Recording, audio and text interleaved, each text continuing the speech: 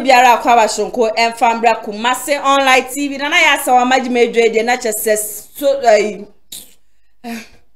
adena mode ye me na hye Ebusu afoma me mo biara kwa shonko enfambra Kumasi online TV super atija ena sabe de na ya sawa majimedwe amede ebe sommo me hye wonya subscribe to the channel abe subscribe ede ama me wiya we mia notification bell mi kwodi bro nye de video bia me boss di betum bia no benya bi na mashana mo ma gentle so afa comment section na senso ede amami na super tija de bro nye de mpenifo mu na mommo mpa se chese din bia na ya se wa mensa ka wa hanum se metutu bi de ama no pa ma de akwa akodi bronya na me sha se ameba be kaja ede egum sa bere ma me je mensa de mse o se me kopela gatim bi na me de wo ne mfe ne mfe sanse ne nsem bia na nsem oba abonten be kekare fa kwemu nyanse bi enim ye na ye nim say yakoto aba ye wo inki bia ye say indelible enke udi oto aba ni bia na jese ye de afa wonsa ho na de fa wonsa obi ehuzo anokwasem osimesi obentemu na amakwa akoto aba na ye titi krom ha num se ya ma me je meta sasada na so da ya wanda sunye su osede yo ba yo siane sisi ana abato na amokoto no indelible enke no enya de ye be yusu biom ena sene na kakane ne yakoto aba ye to no fiti aropa kosi enwumre 5 na jese ya pon na ene de ya no fo ye omo be kenkan aba no mo chase ye wa no mo kodu 10 na no ma jampe ko 100 no wo ma kenkan aba na nde o ma aboabo ani ni anu no mo de aba ma me je se begina honom na beka ni yehu nipa kura wadi nkunim no ane sabre ni de ma me je mensa sesa aba no ye kwa akoto ebebo anwumre 3 ene kwa de ye wi anti ebebo awia 3 no na chesese bi aba no ya to awie na sanse me yo beka ye Kevin Taylor akwe koko ha no chesensem ono kura ba bonte beka ya o chese ba omi ane na adodan kweku fa no mo ho ne de ehso mu tirim se 2024 election no one be wie just one breaking the 8 which mu tire sankrofo mienu we e de su o mu tirim se breaking the 8 ni de be ba so enu nti na de kwan bi o mu be fa so o mu be wie abatuo ni mu no wo be wie nti mahame peja mu sore ye ho se be ma na ko gina kona no na menje sane ma na wo mu keka ne mfa ntum kura na MPP fo no de adwia chese wo ma fa no na ye da sorry ya eye osei chei mensa bonsu anu kopie mu wo parliament house dia na chese ono no ye mbo ye majority leader edema NPP fo no eni o man ga na nyina na sabre su de na nsem odi aba abonte se ensem ama mi je mensa ba abonte be kan ye no kame akwa ye se ma me ne pese o de mentem ho ase bi ebe pie mu ewo man mu na se ne ye na ye nim se nka wokoto aba ebe bo enwumre 5 no na aka ya pon no sansem ama me ne kire se enko 3 ne de nya ado no ma me ne ya adwen aside no kra na sa indelible enke no ane enke ne ye de fa ye nzauto oba wie no so a maame ne chese yinya de ye be yusu sa enkidi bio me no so de ore maame ne yinya adu no hu ni se isi no ye maame jen mensa wo kwan bebre twa wo se na ya ase wa me pesuku bi na me de no kotrem na de me chro ne magu blackboard so no tena ho no no hye na me chro wi na this my friend no aba be blackboard no so e de amame esanse na anu ada assembly members abato agese course e wo no ankasa ne constituency mu just odi Ghana sika for flight efiri Accra ba bedu Ashanti region obaya asas 9 o'clock na just abato no kra na encourse aside no kra ne constituency agese owom no nipa bebre na wo honom kra na agboye constituency ni bi wo honom a obekọ no kra na abato na nya de omupene ma no course wo honom esanse nkrata na yi ballot box ni ade wo so omde ba yina na o ma mfamba nti Wednesday na abato no course no edu Thursday sana sankrofo ni na akra no wo mo kwa akoto wo ma bana de ma me je mensa eye no o hwe bibi ye no ontietia break na nti saa de na chese 2024 de o my Ghana ye beta mo my Ghana no ya dane na se ane mo ma yenko ni yenko tie sansem ne mbra sisia. If we are sure that we start early and then create many more police stations such that by 2 o'clock 90-95% have voted, why not? But we should not create the situation where instead of cleaning up the system, rather end up creating chaos. I went to my station today. I told you I flew from Accra to Kumasi, got to where I was supposed to be voting. And unfortunately, I think it was about 9 o'clock or so that they started, which was not good enough, right? If you want to end at 3, and instead of starting at 7, you are beginning at 8, you create chaos. Another thing that I think the Electoral Commission may have to have a second look at is their discontinuance of the usage of indelible ink. I was coming to that, yes. I think they should go back and reconsider it. Why? Today, my small constituency, I think 2 electoral areas, the materials for voting did not arrive. So it's likely they may do it tomorrow or the day after. If it happens that way, and I don't know how centralized their database is, the database is not centralized, and a person has voted at Swami,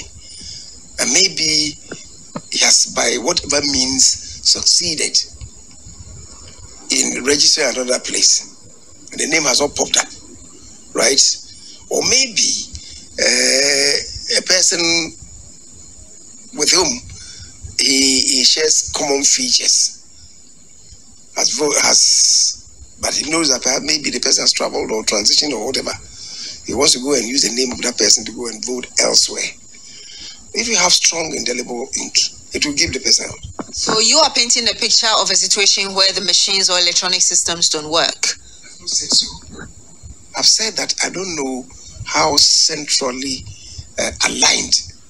the database is. Ebusiani nti o se chemesa bonsu ene yekote ne ne ba ye na chese de ma mi jemesa kra ye no ono amunu kra no dwe hu bia onti ase na ma mi jemesa brana na ya so wa menka ase mi fanchiro me say 2024 election se wo mutirimu pass 2024 election mo be ma afia ye de mo bua kra na nya de be ye adwuma ene youth ni ye na ye be ka ye hu de egusi abonten ye ntena se na chese mo nko fa mo nko keka bi fa mbomu na ye nim nipa kro be win 2024 election na nipa na adwuma pa wo ye nti na mo nko fa obi amfa ma ye ne ye ntena se ne ye nka ya no nto ye no kra de ensi to wadwemu nti na sra mo 2024 election de ye na ye ha ye ni me say wo hwe mani ekura nye ni keto me behind ho na mahwe ni ye say be ya 2024 ma wie ma cha we de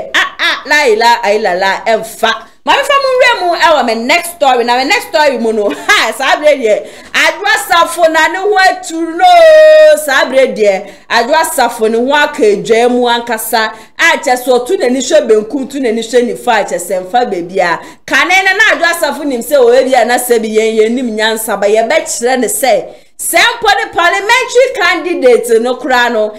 se nipa no ne ekono Michael Kwe no krano adwasa futumi ewini Michael Kwe krana 2024 election na ya so wa me say mi akasa mi mu ni mi tumi hu esi adwasa fu ye mpene mane mbire ye mpene mane mbetena se ekunnya no so Dome kwa benya constituency fo nyina mo hwe video mu ntie me se adwasa fu sabi webu ye nkwase ache ana webu ye nkwase ache ye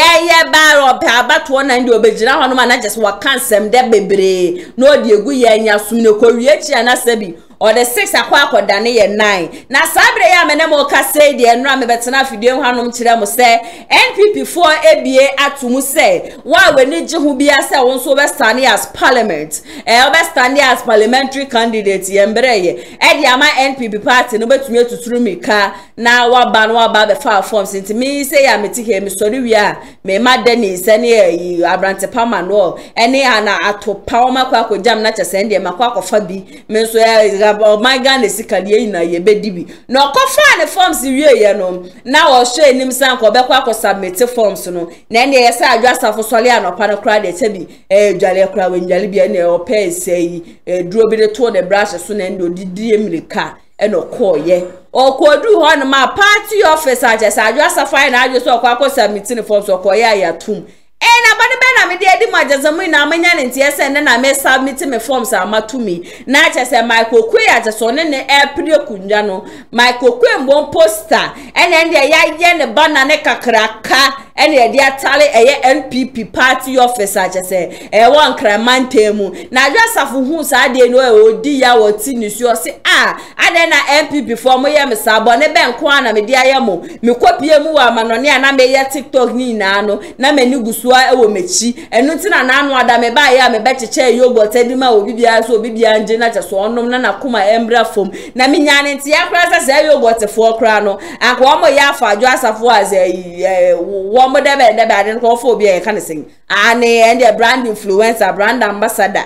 but them say no mo se ne adwasafo ni suban ti wo parliament house enya de be ye adwuma nti yogurt na obecheche ne de eyo no ankasa ne botom ka eno wabonti yenko tie bra nana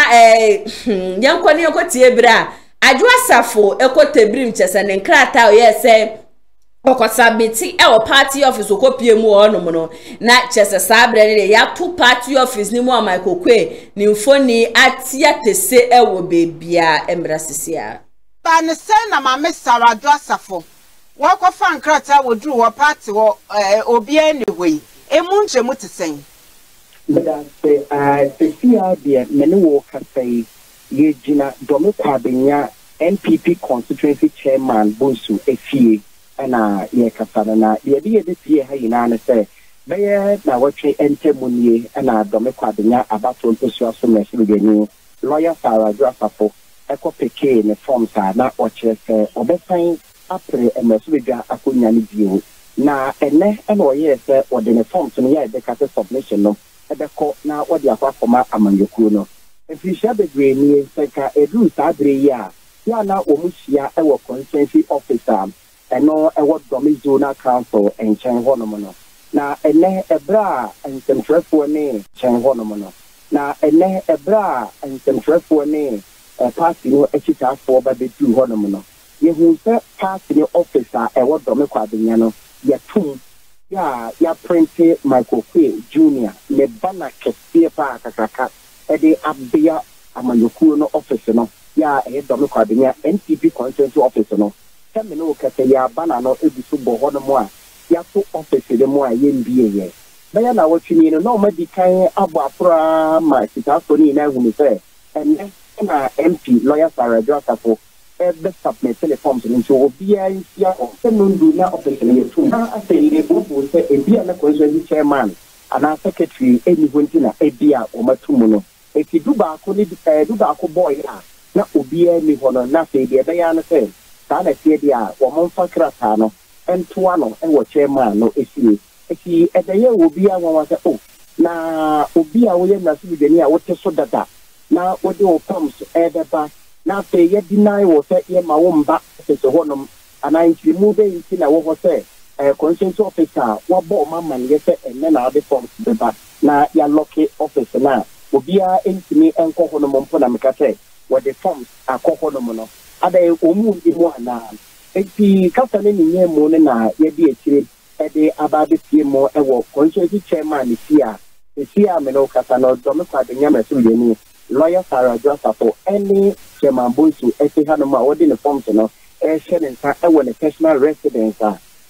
any party officer no I would do me quadring and she open to me I say any chairman didn't come over sana the Kudientia and then Womato office in the moa or my denying assets is almost in my name the forms no and the submit ewo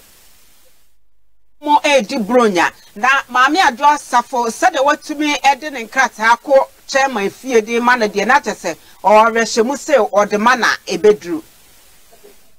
sana the DBA ekre ba ko so so me ehwe no se resantini nka obe submit form so sana obo edom ene ade anka edi na chi no ene no se wo hwe dom a edi adwasafo echi a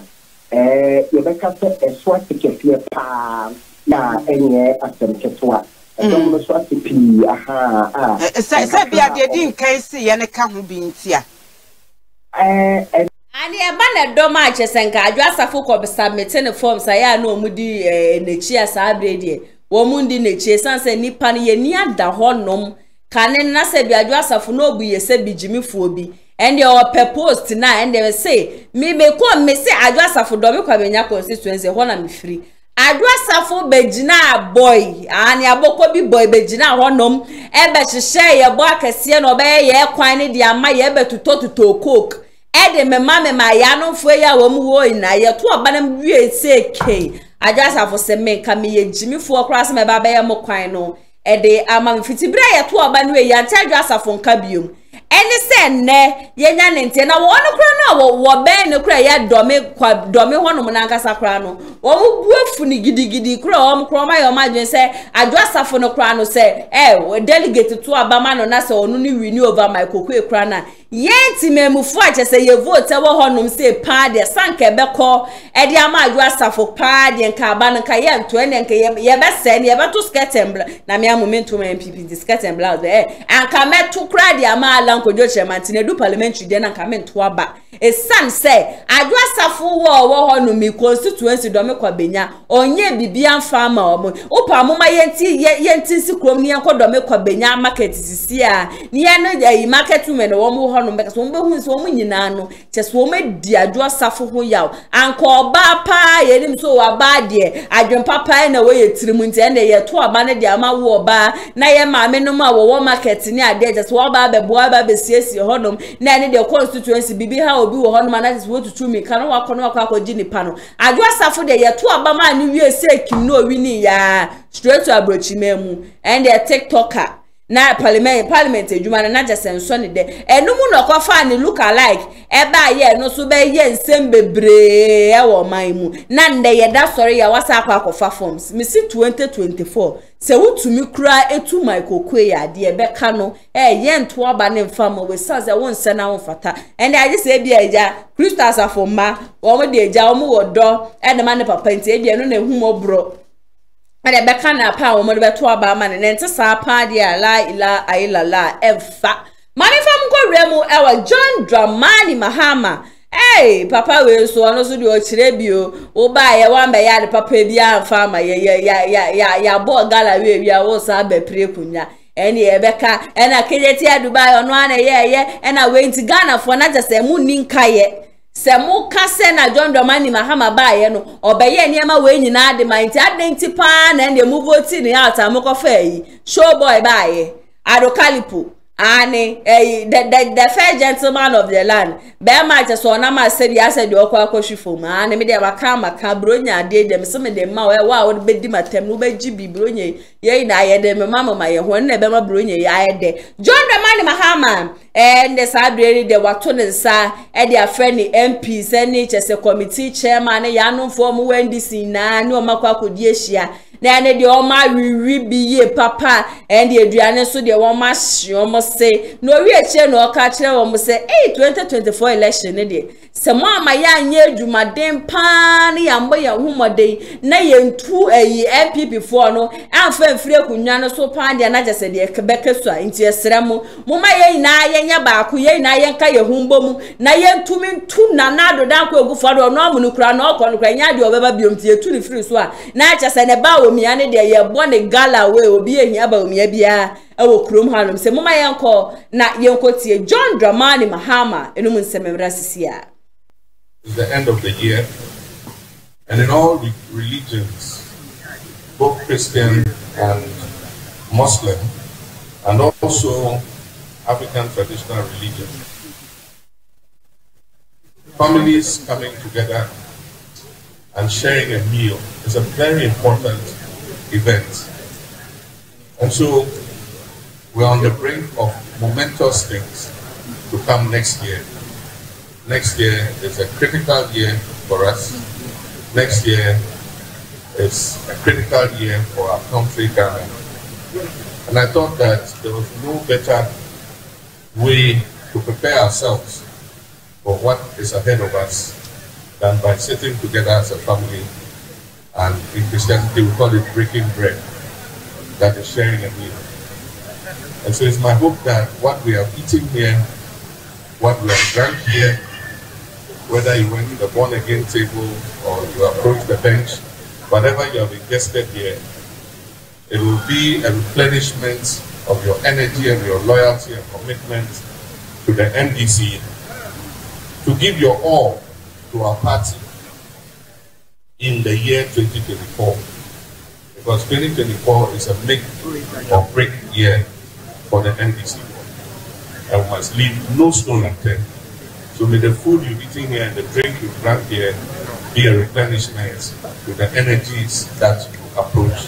2024 with. Na Jumadi na seno amampenye edi tuja edi abasobo ema eye NDC amayoko no ejitafo ena fele se eye party manankasa ena anu ya jese mpanyimfo atu aba edi yiyomo no awo sense mo bodwuma baba se dio makọ am ho ne ohwoba aba party ni wono enya asemko nti obesere se omonto aso na omonye sanse be na party no nkabom na ewom no ombetimi edi nkunim ewo afia yebesimi abatwa ede anim no na nkunim be nso enko emfama NDC amayoko no. A few days ago we celebrated the anniversary of our new national executive, and I want to, on your behalf, congratulate them. They approached their work with a sense of purpose, and we can see some quite phenomenal changes in the way that the executive is approaching its work. We have done all that we need to do for now, and are prepared to go into the battle of 2024. We've elected our national executives, we've elected our, of course, constituency and regional executives before national. We've had our presidential primaries, we've reconstituted our Council of Elders, we've appointed the various directorates of our party to carry out the work that is demanded of them. Our parliamentary group too reconstituted its leadership and are working fervently in Parliament. So let me commend our MPs, let me commend our Council of Elders, let me commend our Functional Executive Committee, our National Executive Committee, our Regional Chairman and our Constituency Chairman for a good job done so far. Currently, I've been following keenly the work of the Election Directorate, and I must say I am pleased with some of what I'm seeing as the allegedly an Mesbo side chick, Mesbo ni sugar daddy John Dramani Mahama and I yekoti in the Numun Semeba ya just a watch say 2024 election the woman no mon call muhumbom not just woman ye jumapa na woman to member to NPP and free kunyana so sans the NPP dear I show boy and then about me I want buy no or my baby we gun or my baby to take gun or mama Ghana pro a pan sign I jet ta Ghana yes I bring Ghana there we cry to then the NDC for no so there on any bay near MPC near there na umu bebo jumaden na umetumi aba beje Ghana edie o to me je Ghana si hono man ki tu free so as I'm familiar mu e wa next story na sabre yenti ya na ya se wa men sa aka ne se abrante ya friend Justin Frimpong kodua ye general secretary edema NPP ya no for the NPP bat ni des mo de monitor say ba ne sabotaging and the yan wo obi ho just ye na yenya ba ko ni yem pam ni pa ni free party ni mo a NPP for wa mo ya de ye papa na sabre de Justin kodua na anu ada me betena ha be ka se papa say ba no parliamentary candidate ni dia wa we ni so wa wo sha ubetumi aba be prekunje be na tutumi kabra na bra be fa forms ni bi na ndie bra be bo kabra betua na wutua wie na se ndie delegate for be to aba de ama wa na just wo ma to aba de ama no enti ya sabre de aba be to apon so ne se ya no fo ya just ade pa e ba fi ya just wo mo mpe insira fi wie mu ba na just wo mapu wo to e de a chenshira no sabre de wo mo ahyase e wo ho o ma hyase sabotage se papa yenyi no to akunwa emfamfiri ho na just wo fa ne to ensi from say team mama yanko na yanko tie sansam no sumra sisia. Yes, Kwame. Yes. Honorable Banahine. Yeah. Yamani trinkwa. Pa. Na Kwame. Insuta kwa mambe poso. Insuta kwa mambe poso Kwame. Yeah. Obeko parliament. Obeko parliament. Na SSO parliament. SSO woko. Na say Kwame ye be parliament kakra no ye hu say parliament ni nimdie ni school tronko na ye de ko. Debi. SSO nyo obi a sabi ukuta fie nyansa aka ho. na wona ni di nkoma umse Kwame na dwene mu do oyobia wo ye delegate na se Kwame wo gini sikampo na okoto abama na wasisi no se on serve wa Kwame wasisi no se wo gi honorable bana hini di sika na okoto mpoma no Kwame wasisi no because nimdie ni nyanse kuta no Kwame oyobia obetimi lead bibia including church including sorry yes including church meaning only the din koma Kwame utumi say that dream mu do nipa bi say Kwame we need them in parliament near ade kakra you understand me there when it comes to isuta Kwame Adeposo yeah honestly speaking I'm biased because I have weighed all the aspirants no you understand as including the sitting MP as including the Adelaide but you compare Adelaide and Honorable Banahine so Honorable Banahine call parliament okay Kwame New Patriotic Party another test ebe add up for them to go to position ever parliamentary primaries yes Kwame eba and Professor Duma and you do because there's an agenda to sabotage Justin Kodua Frimpong say MPP winning election no cry there should be something in conformity statement omudi against no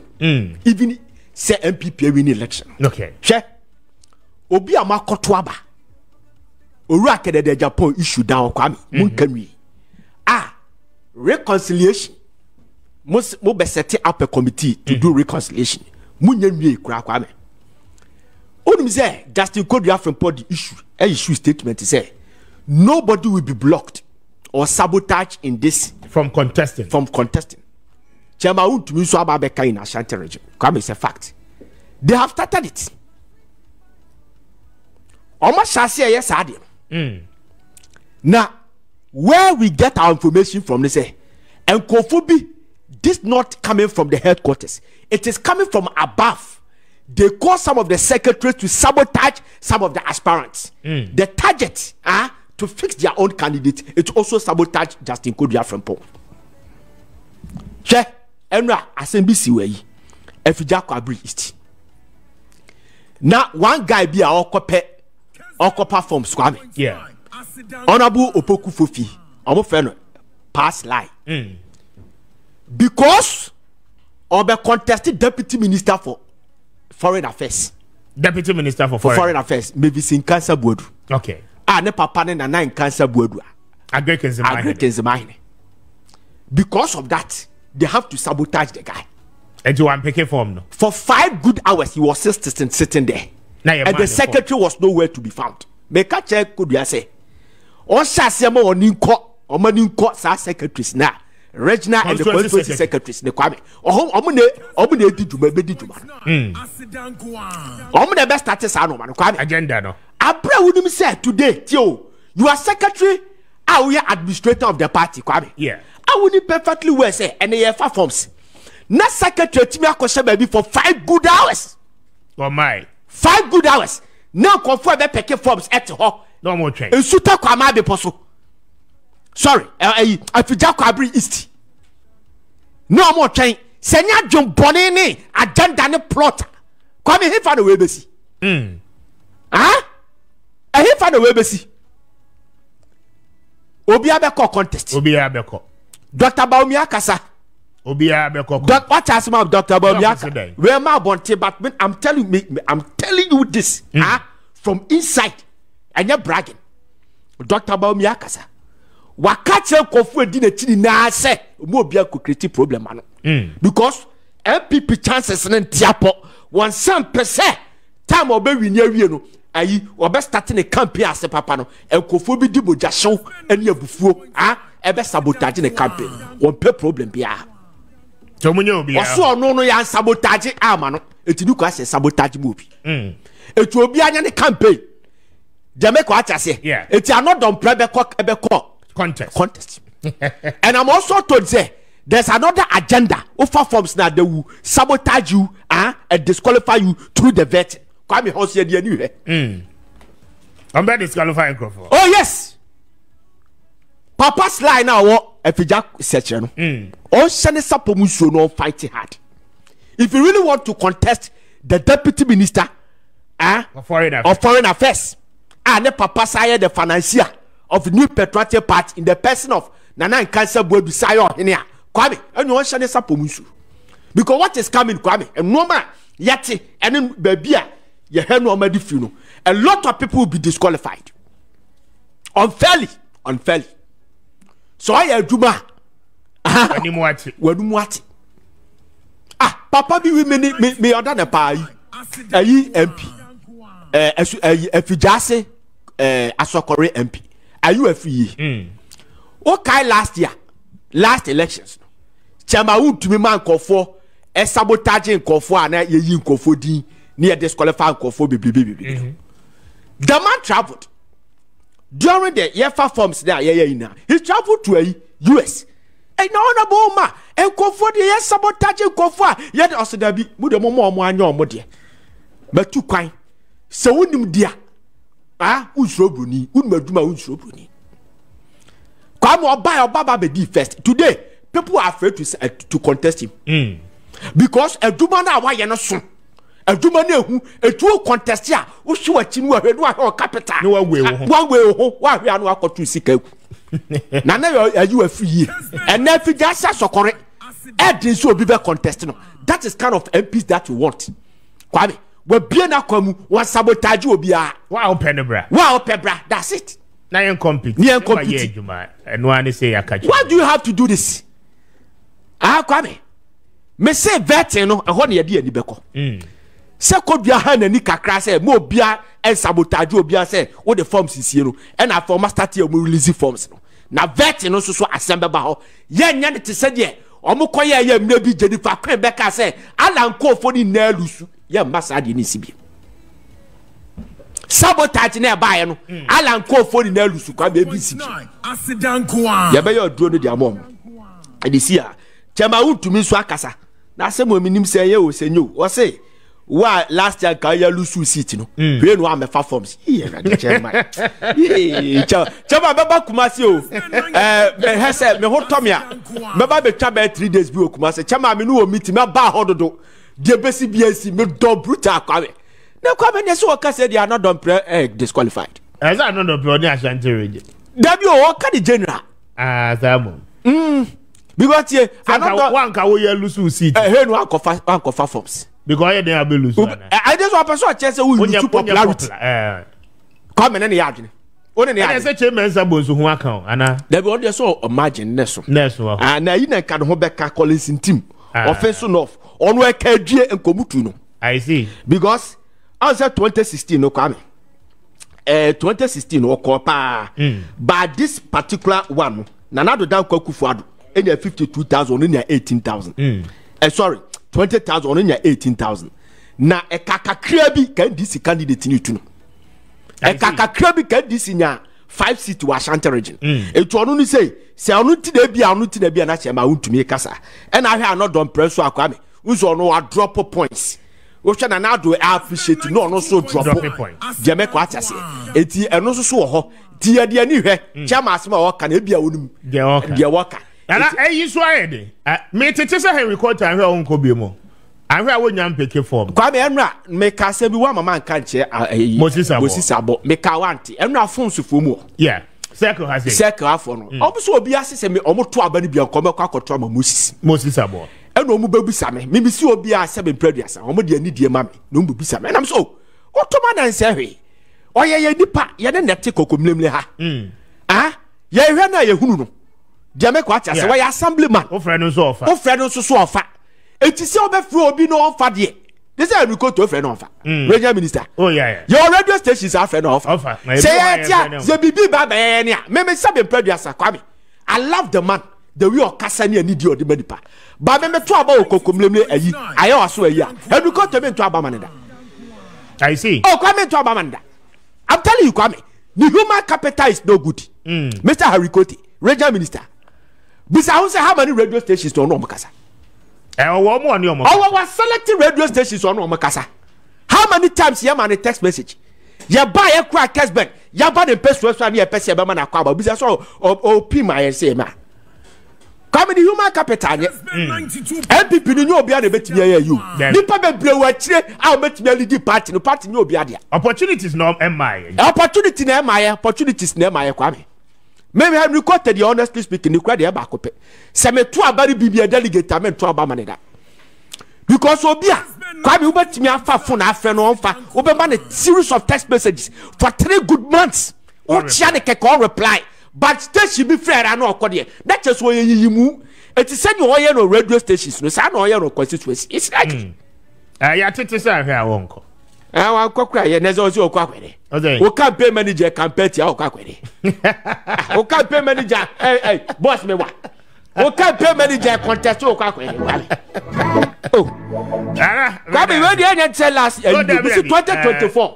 Nami ya adum ni atinkomwa. Ye nya ti said ye 2023. I'm telling you. Ye nya ne sa krada. I mean, I'm sure that metete. Say Ghana Exim Bank CEO no. If you see you no ko DMP. Ono so akopeke form. Na be so. Na so wa so kopeke form. I accountant general, ye veze. A controller so kopeke form. Sir, bosomi. Still also one fan money to ho. Ofan to ho. Still on fan to. And still also issue statement in interest of kofo a. Wo do omu di ahye woman no. One find by emfa obi anko court. Ofo obi anko court. Na scan dey so otua o. Wo sha ase kra so otua ne nye nne. We betua. Da me dey kwa me obi atua ska o. But such an allegation. Edu kwa so jama ne kwasa akwame obi aba be catch on say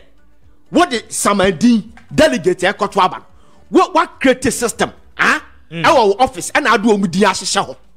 and atu am command obi tinka ne nanka and akwa what constituency one obeto aba de ama and it is any pan ye twa ne ka every month who issue statement as anya ne kre for the party court nya he wa picking form no dey Ziggy any equity no eba na nti wuchi na chese NPP MPs ni bi honum kra na chese ahanta ne dre ahwe omma chese wo mu ni humanity ba ko se ndi wo pe kra ye ni interview kra na afre na be send text messages ni ade wo mfa ni pan nye hwehwe na ebedru abato obrede a ene ndi wo mu hia wa nom do mo nsa gu o machi no mabu mo ndi wo ye peni wo ya kolo mo do mo nsa begu achi na satan na sewira Ghana for ye ni ti ye de sa breje ye ni ati ye ni anwan ye mpene ma obi amfa ne kuku ne nkaka amfa mbetete ye fa wudie so da bia no kra de nsi da Joseph say ye ntena ho no ma ne mbepeja na betia wo ye so ye ne ye de no koduru ho no ye so ye de no koduru ho na ye ya ye be say yi ne to ahyede e ma na ati ahwefo me san say ye to aba ma mo no na se mo nya de papa bia amfa ma ye ndi a ene ne ye hu mo se so mfa so wo ba bia mutin Ghana sika na mudi e boye kasa ye tua tax sa mo nya de papa bia amfa ma ye we na kazen ebusia abronya dis in fact metene ka yi ache ye papa baby owo biara ma me ma na fihia pa and sa be de menya ntie so wakopie mu e wo Ivory Coast na papa ekopie mu e wo Ivory Coast ene ndie wakwa akogina interchange bia yesi ye friend watara na okogina watara interchange ene ode nsem bia babo nten se na do dan ko ekufu ado me mo piafo ado showboy ado gaga ado kalipo wa bu ejuma ye papa esan se 7 years ayede mawe why interchange mienu ena mienu so de ode aso abofom ena ye ina aso ye bedi Adansie na do dan ko ekufu ado de se ye ka se aso to o manga na sabre kwa de opa aso ato a wunye bi esan se na do dan kwa ekufu ado watoni ni ade akwa kogu ni de mende constituency biara na do dan ko ekufu ado bedu obi a no je so de aso bofom obetna so ase odi abofom na ya so me yesa me kan no na chese sa be de metwem 1 billion na chese me nyankran kan wie ya mabra chese meje no adi atu wonti na no constituency bi na ndi opa aso ato na sese bi wunye bia na do dan ko ekufu ado ato aso e wo man ga na nyina adi ahwehwefom be bia odi aso bofom na o kire se na do dan ko ekufu ado betra so 7 years odi aso abofom mienu interchange de no kro nya ye na wasan so aye interchange mienu na ye watade ye oyega president edema Ivory Coast foi wa betene kunnya no so opepepepe obetena wa de papa ye fere de papa onye mu bia na ne menti ase ne se wo ba be compare Ivory Coast to Ghana politics dey in fact politics aye fuye papa na when oba be kire se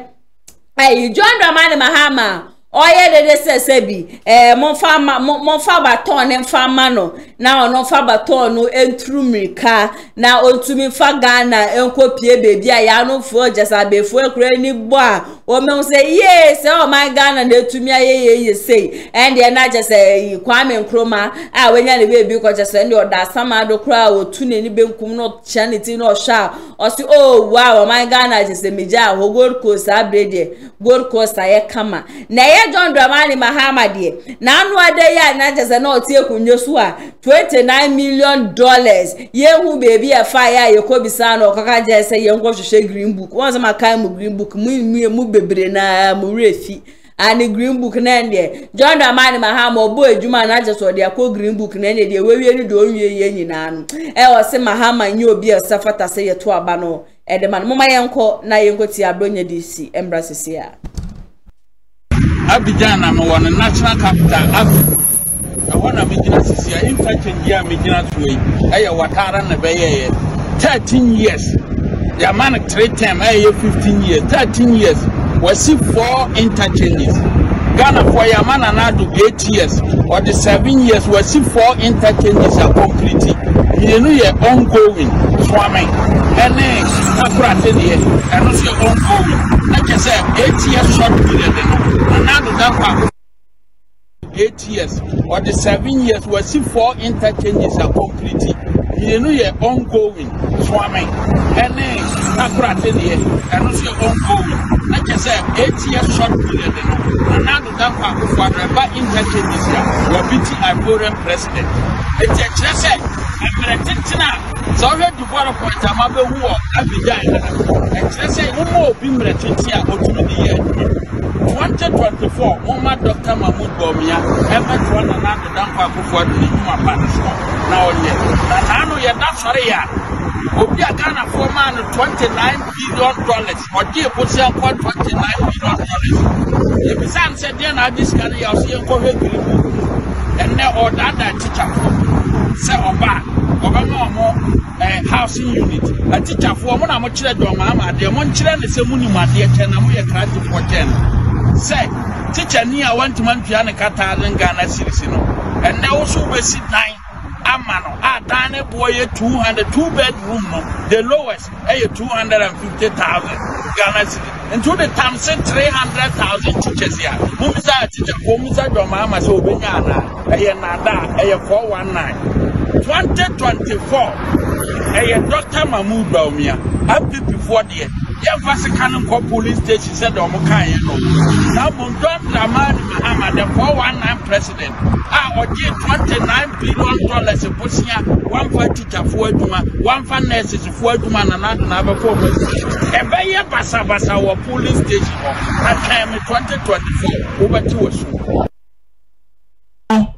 Nipa ba akopeni enyina enim se ebi obesa na ba bi ma na ameboa Yesu Kristo nje yeda nipa okasa obeba bi yeda nipa okasa obeba bi nche se bone yeda ewutim nipa bia obakasa obeba bi bia no se do mahama awu o so obeba bi usu awu se bone yeda abanitim enene se so kai Kwabna Dr. Kwabna J press conference no na also there are so many ways in killing a cat. Exactly. And what's na okay. And what's na make see. So wo mo ne NDC ni dia ni judiciary no. Enka. Enti ekwan bia so ombefa so good judiciary na nimase no. Ombefa so ma me kire kwana under John Dramani Mahama omo fa so yes ombedwiri Ghana. Court wagu no ma gu nkrofo bia nim asem se John Dramani Mahama personally etamsika efra nance kachira nance say unim say judiciary pay asem kwan ben so na abefa so bring your down chema we dey patrol sanity we na me bre wufo you abati ase word allegation enya word allegation kachiro pray John Dramani Mahama personally gave money to ANAS. No catcher and say, Kwan Benson Abafasu, you know the judiciary no, any yafa. And to Kwan Benson, a war ANAS, Ubafasu, amaya good judiciary no anim ase no tam sika chema sama okay dey owura video nam dey ama no information nam dey ma no and nobody and the betima challenges us and wonim say John Dramani Mahama ne ANAS o maye wagadri tape bebre oda mame come issues me sama sisu bia sa wantini ya pasa wa na yi waso me say John Dramani Mahama ana tenase in 2014 and I invite ANAS no say Jumakuo bi institution bu okrom ha yeah MDC there yempe o masem sa institution na the judiciary nti kwan ben so na abefa wo be good judiciary na maye ANAS so okay who Adansie we hin oh Adansie na mdire ma to bo okay nesa kwan ne berry okay so we who Adansie dia because nesa kwan ne berry me ni wuntumi for the ni who Adansie dia Adansie nti mo na me mentenase all right and to free ANAS no aka kire nse kwan ben so na abefa so good judiciary na nimase amaye NDC for no ma ANAS $1.2 million chairman so ma okay ANAS jiska no or jiska no premium no mo ye ne say the game plan was that you bet try say obi o ye adwuma wo judiciary bia na be use $1.2 million no edi ninte nti say ANAS ba offense disu court wa we staff wa oso na me wo case number so yi docket mame we yi docket na mani ria tie ni yo we yi docket mani ria oso me da wa say 5 series no wa video enya wo na bisa yo me da wa say 5 series no wa video no wa chini Ghana hajina 95 judges and everybody that video na ma bontene what is say obi videos ni bebre wo ha ono na eda ni panase owie na odi video no ekoma John Dramani Mahama o se ne ye nyankrofo ne be good judiciary no masa woni nsa na me no kasa enu sa video bi last month judge bi a friend Justice Benjamin o say wakọ win case ni Supreme Court prim the court yo obi amisa wade video no mo record judge ni kekekra that time no na sa court ni ya transfer judge ni ma different judge and a man judgment tell me patso for the benefit of me any station someone who can mood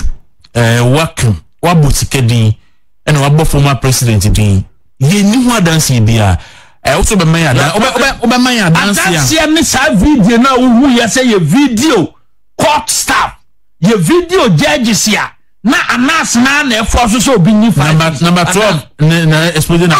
ama anya Adansie no e na kire say Jomama and man na ka kire wo yi say John Dramani Mahama na frɛ ANAS ka kire ne say kwan ben so na abeboa ye amanya good judiciary enti John Dramani Mahama o attack judiciary nya wo ye adwuma court a wo kwa akoto aba mo ani na ho tema say wo ye judge wo kwa akoto aba mo ani na ho so obusuani ye judge o kwa akoto aba mo ani na ho obusuani ye adwuma court o kwa akoto aba mo ani na ho because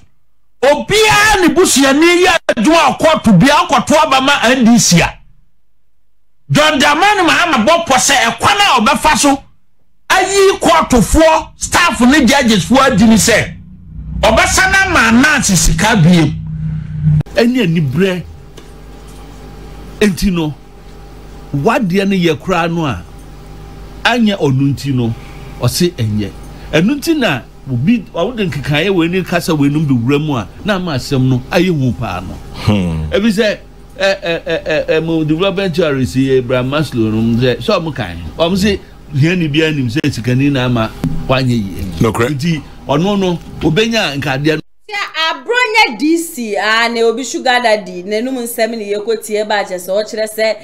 ba ne Mahama dia Mahama chese o mu adwuma Mahama kwa de kata hye ne proye de odi mutintima and ya ANAS judiciary yi videos ANAS de ba abontin nyina we de ye ono no ko me ba cho bi de minim ho hwim ko di bronya mo bia me so me mo nyame na me ka video no na yakobode aba na free the horses own mouth and or say allegedly and this is them so kasa no amfa nka wa bo ho de aban ka wa ba betebiri monsa or say Mahama no wo honom na yehu ni saa na Mahama no saa na ase ne so na wo ho na yehu ni zo investigative journalist and ye say okoye hwehwemu ano de aba no one Mahama na eje ejuma nti ene Mahama tebrim ska ene de ma no ene de ye say keka ho a wo kire say Ivorian president eje so no kra watena so 13 years ni ekire omo ejuma bia na dan kwekufu ado betena so 7 years pe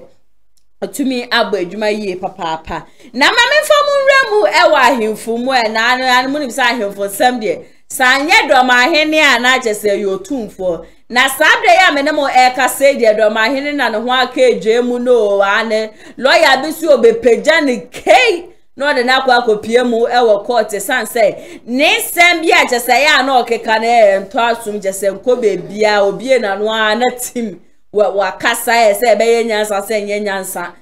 oni de ne dia nso bie na no na chese wa kasa na ye na ebe kaya chese brekum hin na chese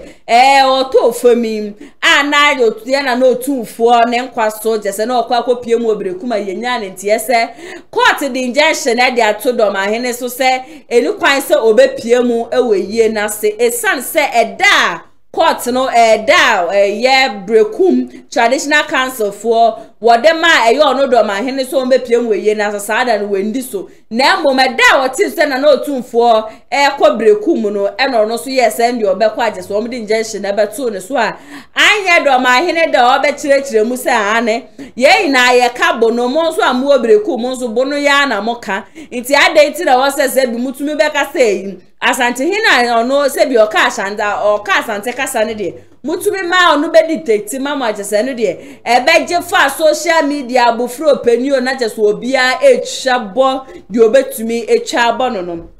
ya na sorry ya do ma hene elen se bia babo nti adoma hene kire se okopie mu ewo brekum traditional council a na chese bono house of chiefs ne de sabre de wo mo apepa na so mo suspende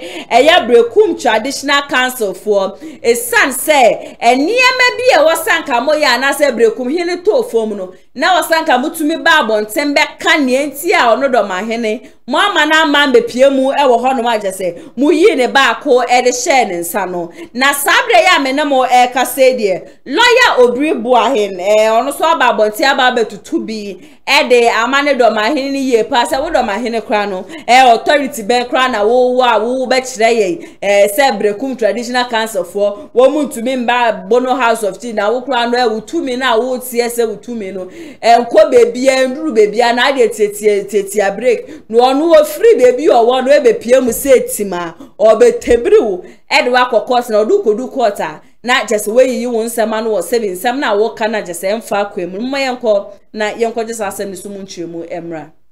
yewra minister enne ye ti hei ahemfo mako ye yenson wo pono richinya na na drobo hene na na nsoko hene na na dwunim hene na na wanchi hene na na kwa atwoma hene na na suma hene do maka ho ye yenson ene abonofo no abebeje atum no ya ye se free samre ko ye ni brekum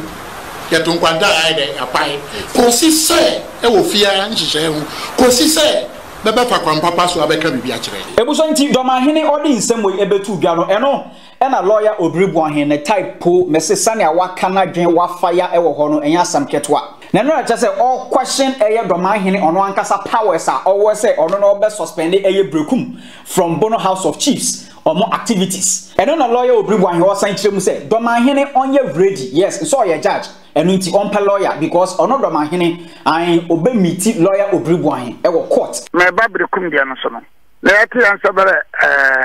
Bono for regional house of chiefs, but suspend the Brekum traditional council. Maybe your mistress. Now, one need that power to suspend Brekum traditional council. They don't have that power. That is point number one. They don't. And I'm repeating it. They don't have that power to suspend Brekum.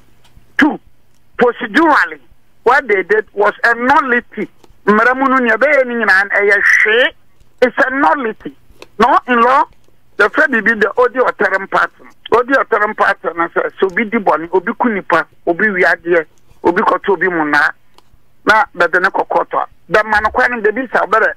why we would di for ana would depend no I can say me di for ana me depend what miss ana it is a breach of the Odi otaram part by bia grounds for suspension no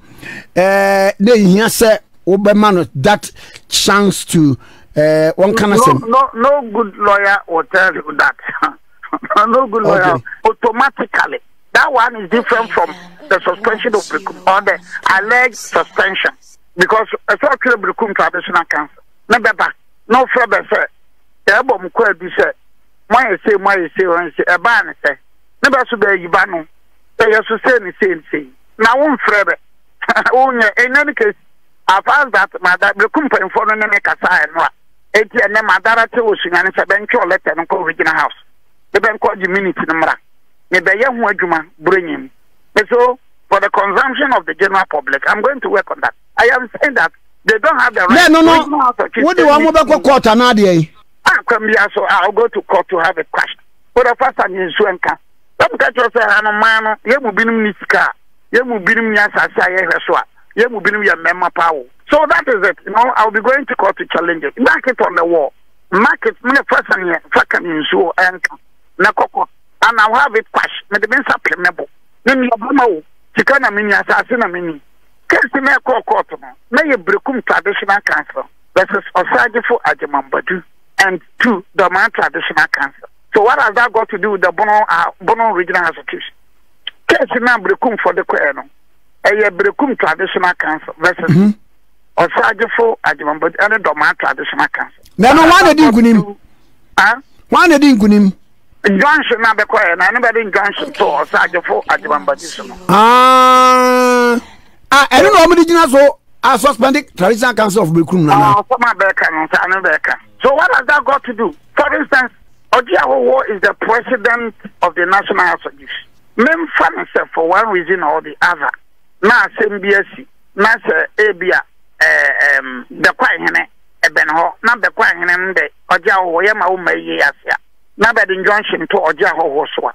It has got nothing to do with the Western North Regional Association. It has got nothing to do with the National Association. Notwithstanding the fact that ADWOA is president of the National Association. But I mean, I am saying that I'm going to court to have a question. The point is that the Bono Association, let me take this opportunity to advise them. Mantana be umuno, Libya di Numoso, when she and a man, Quachuma and a man, Sumahim Kura and a man, Tampa, and a man. Domasi number 1 yana manhene domasi number 2 yana manhene Nshatra yana manhene Banna yana manhene Sekwa yana manhene Dagina biya yana manhene da ne baabi enti bintimi hunahuna bi ne bintimi nkritibi obi abonfia as far as the region is concerned, as far as the laws of this country are concerned, as far as LI 2409 is concerned, Obia Nyobia in the region. Obia Nyobia, just because he is the president of the house or he is the vice president of the house. That is it. If you are the vice president near Drobo Mangene. He is Drobo Mangene and nothing else, and he is the vice president. It doesn't give him authority over Japekurum. It doesn't give him authority over Kwachuma. So, I mean, I want to drum this thing home. May come and I could be awesome. Baba Wabono, may come and be awesome. So, I got near Canada, and now, the Dominion is saying, send a work on you, or there may be more mine Nanama. Boma, I will have region. Boma, I will have region. Boma, I a domani fahene. Boma, I a domani fahene. Now, the sample free bono region, no be shawo Kumasi Ashanti, naye, a chuadia a musisam dia. And now for Kramphobeka a haram dia. And the other Boma in the Ahafu region, Oko Doma in the Bono region Kusa, and the haram. I mean, this is common logic.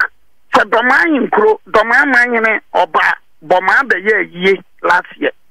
Oba ye no, Nipa Wuyo, Oba ye no, Nipa Wuye, and the Abonfa catch for Binuma, I made a Bentomas, made a Mintabas. na me dem mean fibia they feel that oh any they are normal do man hina fi bono wa ba hafo abeya ye ni fa hina yi oh normal do man hina de ofri bono e ba hafo beya yi a normal na mom sampa any jape kurum baba Kumasi be shade a any de ya chi wade what be that ana ya zini pa yankwada wo mani we mu ana enti ye be kan bere ba suspend breku no mena ya agoro ka kirebe mena obiri bohe